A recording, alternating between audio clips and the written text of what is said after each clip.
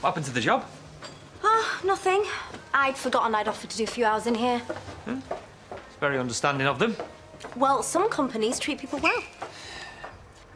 Look, I know I've said this before, but are you sure you wouldn't rather come back and work at the factory? How many times? Aye, so you bin them off. Good lass. Just, you know, those top-level jobs take up all your time and I'll never get to see you. Well, I haven't really decided what I'm doing yet. You know, I'll come back later. I think there's a few other bits that we need.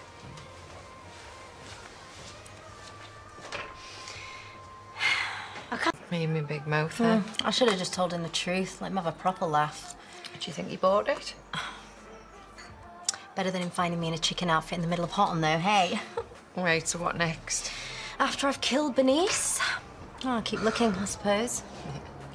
Oh, I'm gonna leave you to it. Hiya. Hey. Before you say anything, I was lying about the job. It fell through. Oh, Priya, I'm so sorry. Well, me too. Oh, don't worry. I'm not going to mention the factory. Well, I'm glad to hear it.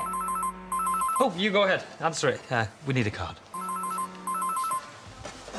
Hello? Really?